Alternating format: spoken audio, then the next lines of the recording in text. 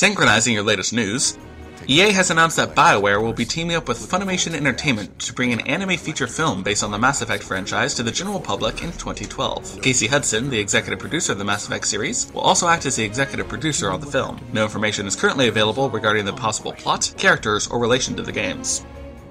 The Smithsonian American Art Museum will open an Art of Video Games exhibit on March 16th of next year, which will feature designs and production work of video games from 5 predetermined eras. As part of the pre-opening process, the museum has begun open voting for the games to be featured in the exhibit. Upon registering, voters can select games from the aforementioned eras to be included in the museum's displays. All votes tally down to a final 80 titles.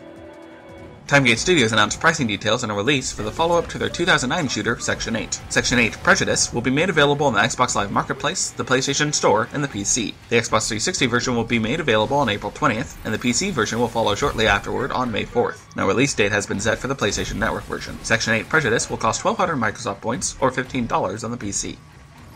Quite a few games have gotten street dates since our last episode, so let's gear up for the deluge. 505 Games and Rebellion Developments have announced a sequel to tactical shooter Sniper Elite. Sniper Elite V2 will supposedly be the most realistic World War II sniping experience to date, featuring realistic weapon ballistics, and will be released for PlayStation 3 and Xbox 360 in 2012. NIS America has announced that the Cute Penguins and Massive Tactical Damage of D-Sky 4 will hit American PS3s this September, and sometime this fall for Europe. Eat Sleep Play's long-awaited reboot of the vehicular combat of Twisted Metal will hit retail shelves in the West on October 4th. Duke Nukem Critical Mass will finally hit the DS next month in North America, although the PSP version of the game has been cancelled. Well, not really an official release as much as a self-described milestone, Marcus Notch Person announced via blog that Minecraft will be leaving beta on November 11th. Level 5 is partnering with D3, a subsidiary of Namco Bandai, for the North American release of White Knight Chronicles 2. Launching sometime this summer, this American version will feature both the second game and a remastered version of the first. And finally, Dungeon Siege 3 has been delayed until June 17th and June 21st in Europe and North America, respectively. The developer said the delay was issued in order to add more time to the, quote, final polish phase.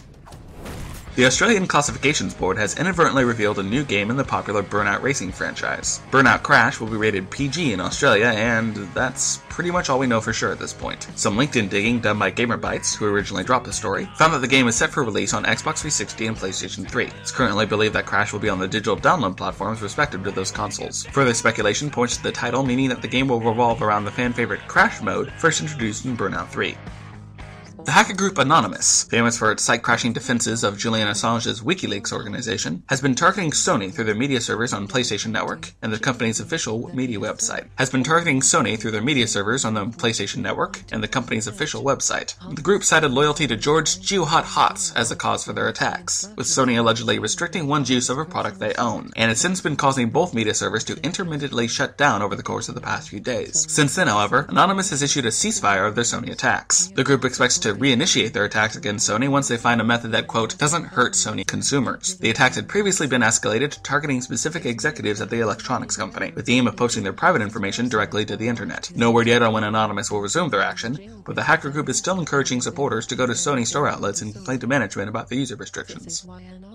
Popcap Games' company image doesn't really extend beyond the social games sector, with little credibility outside to extend to hardcore gamers beyond Bejeweled. To that end, the studio has launched an experimental label known as Fourth and Battery. Acting as a publishing arm for the less family-friendly games, Fourth and Battery will produce content like Unpleasant Horse, a free game for the iOS where players shoot down birds and knock happier horses into meat grinders.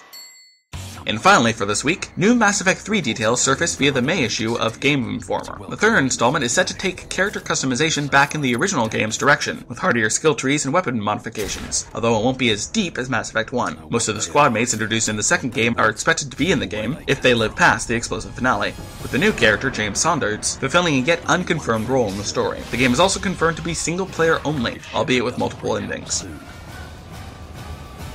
This has been your heads-up display. For all the latest news, reviews, and features, as well as the full versions of our featured headlines, head on over to elder-geek.com.